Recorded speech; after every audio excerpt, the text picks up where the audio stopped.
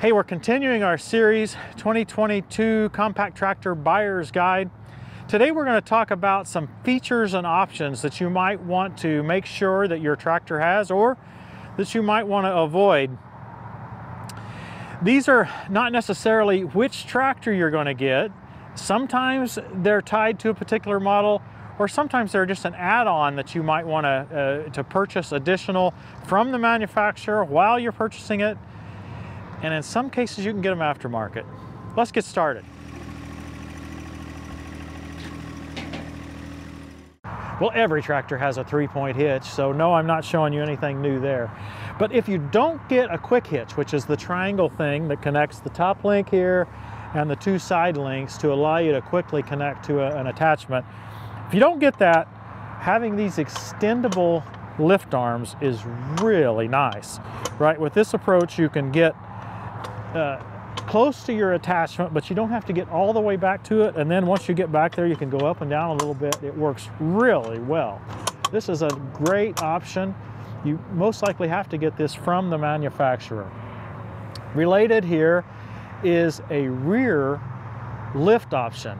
Now on these Coyote tractors, it's a mechanical option, right? So you can lift or lower your 3-point hitch, and all it does is move the lever that's up there beside the operator station.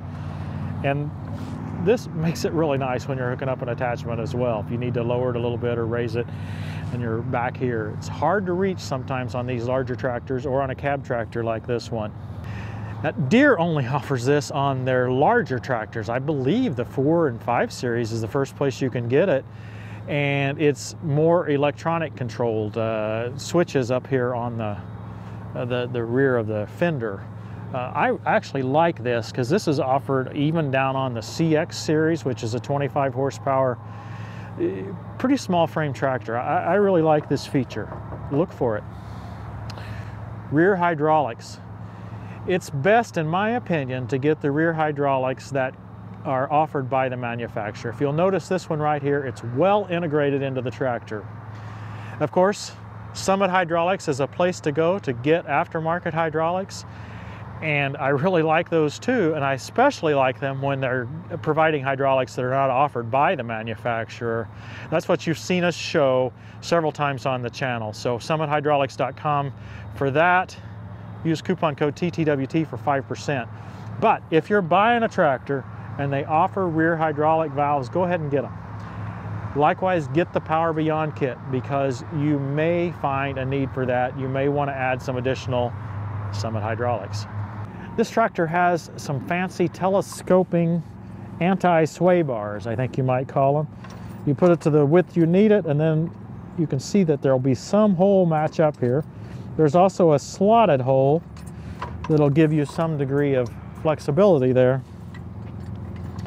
These are nicer than the turnbuckles that I have on a lot of my little tractors. So if you have an option to get those, I would highly recommend it. Over here on this lift arm, we have a crank up version. Now this one's good and tough. The one I have on the LX3310 Kubota is not so tough. I really like this one, and it makes it much easier to level out your 3-point hitch. Or this is kind of a poor man's tilt kit, right? So that you can tilt your box blade or angle blade. Very nice feature there. A feature that I like is what we call auto throttle. It's marketed by different names. Coyote offers it as, I believe they call linked pedal, which would not be my first choice for this name, but they mean linking this pedal to the throttle, such that when you press down on the pedal, the throttle increases, right? Same on forward or reverse. I think Deere calls it e-throttle. I don't know what some of the other manufacturers call it, but I think it's a nice feature. One thing I want is to be able to turn that off and on. Sometimes it's very, very nice. Other times it's not helpful. It's not what you want. Usually the way this works is you use your hand throttle to set your minimum throttle. So that sets your minimum RPM. And then when you press the pedal down beyond that point, it will increase the RPM. And then if you let off, it brings it back to this setting. I really like that feature. Hey, while we're here, this particular tractor has the joystick back here near the fender, okay? Sometimes they have them up on the loader itself. Personal opinion here, but I much prefer it on the fender. I just find it easier to reach than having to reach up like this. Or I can also get onto the tractor easier. Notice that this one's not in the way of entering the tractor. Let's go next door, then the one next door has it on the loader itself. Let's check that out. Here we are with the joystick on the loader. Actually, this one's not as obtrusive of some, but it's gonna make it really hard to board this tractor. Oh, there's no step there either. But yeah, it's a little hard to get. Actually,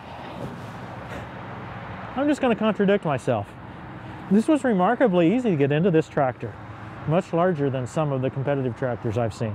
But this does hinder the ability to get in, and typically you have to reach up here. I would much prefer to have that joystick right here. This really was supposed to be a spring 2022 buyer's guide, Christy, but it feels like a winter. It's cold.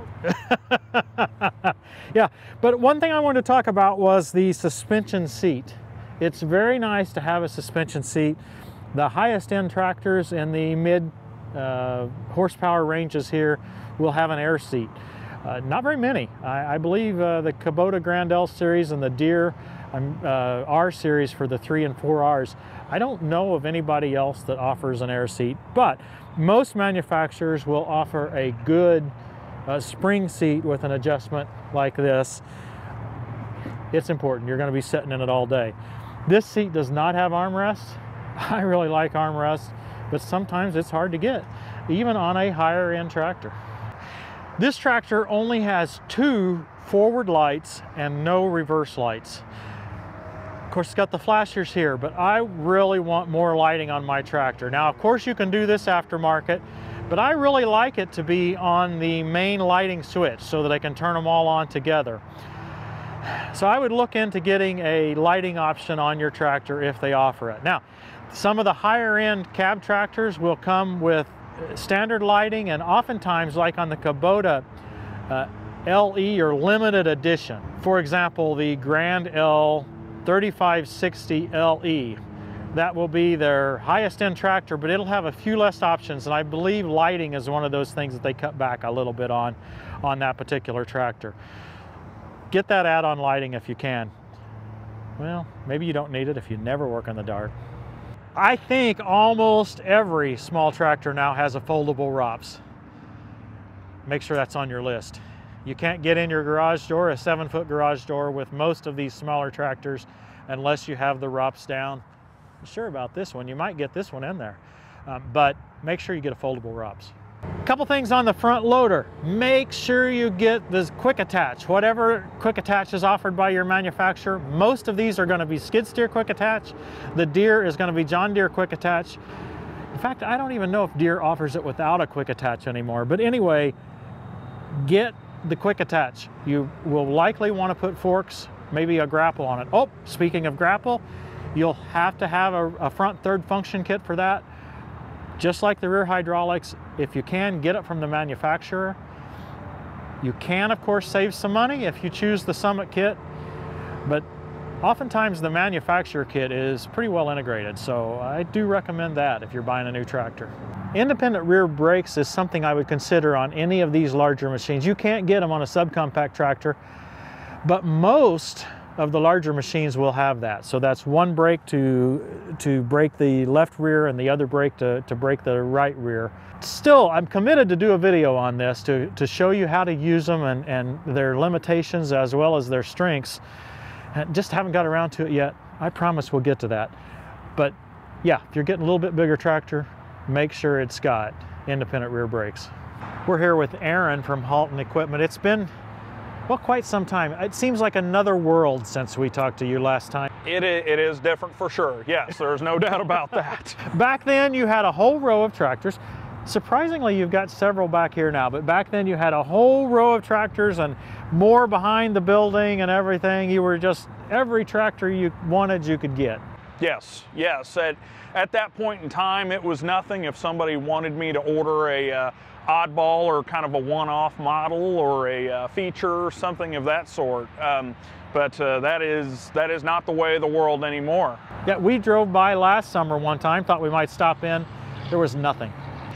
That's about accurate. There may have been about 2 on the lot at one time. And you know, that's not unique to this particular dealership. If you've been watching the tractor world, or quite frankly, any sort of equipment world, cars, trucks, everybody's really struggling to get equipment. So I wanted to get a little bit of an update. What's it like here in the spring of 22? I see a lot of tractors on the lot. Sounds to me like if I wanted to take one of these home today, I might be able to get one and take it home. If you wanted one currently, if I have it on the lot, yes, that's a very, very real possibility. You know, other than installing a aftermarket feature or a option, something like that, if we have to order something, which could delay the delivery process. But yes, as of right now, about any of these guys that you see would be ready for immediate delivery. But once these are gone, then what do you got? Once these are gone, that is a big question. We're going to see what we get.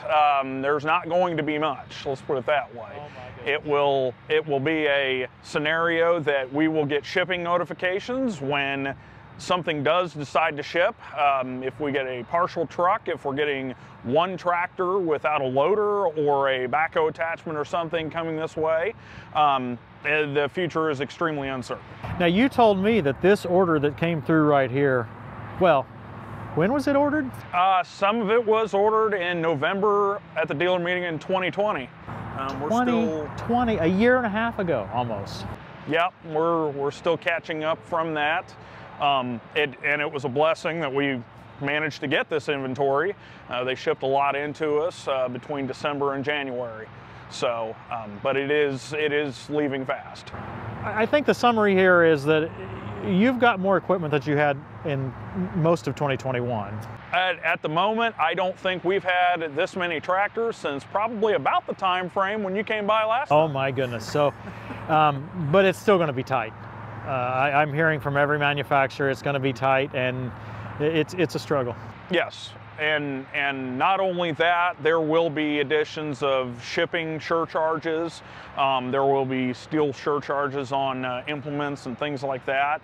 And it is on top of price increases. So that'll be something that will...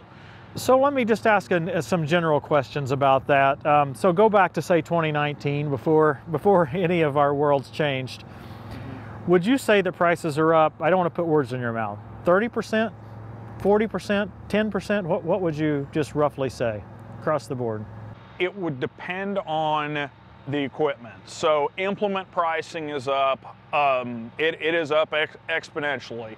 A rotary cutter that I used to be able to sell for $1,200 is now about $1,800, somewhere in that range. 50%. Yep. 50%. Mainly steel, right? I mean, a lot of the attachments, say a box blade, is mostly steel, right? So steel prices have, as we know, have gone through the roof. Mm-hmm. Yep, exactly. And tractors, you think less or more? Tractors, I would say it's less, honestly, at least in the case of Coyote. I have seen like a CK2610, you know, I would say over 2019 area, somewhere in there. We may have seen about $1,000 to $1,200 jump on the product overall. So to me, that's fairly reasonable considering the situation, considering inflation and you know, the price of steel going up, all that good stuff. You shouldn't have said that, Aaron. All of these just disappeared the moment this video aired. $1,000 or $1,200, that's remarkably low compared to what I think everybody else is seeing. Mm-hmm. Yeah, you know, like I said, I don't know about the other brands, but I do know, at least in the case of Coyote, it hasn't been as bad as what I'm hearing from some other. Okay, well, thank you very much for your time. Yes, sir, not a problem. Hey, reviewing one of our earlier videos where we talked about frame size of 25 horsepower tractors, these three tractors, actually these two are identical, I think, but these three have the same size engine. This is the CX series, the next one down is the CK series. A lot of difference in physical size, but the same engine. That's going to be something you'll encounter with every manufacturer. Go back and check out our horsepower and frame size episodes to learn more about that and just to get a little bit more detail. I'm sure we've missed some of the features and options that you might want to select and might be important, but we have shown several that I think are important. Just some details that you might not think about when you first go tractor shopping. One thing we've heard here today, if you're wanting to buy one this spring, you better get on it now. Thanks for watching, everybody. We'll see you next time on Tractor Time with Tim.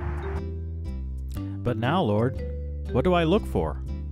My hope is in you.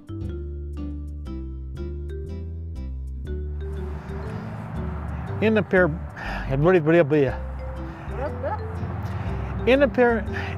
I can't say it. Independent